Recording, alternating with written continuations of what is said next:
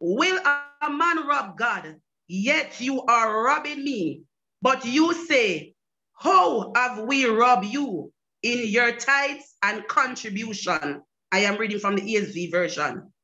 You are cursed with a curse, for you are robbing me, the whole nation, of you. So you see, when we as believers don't pay our tithes and offering, God is saying we are robbing him. And when we don't pay our tithes and offering, curse will come up on us. You know, some of us as Christians, we don't want to pay our tithes and offering.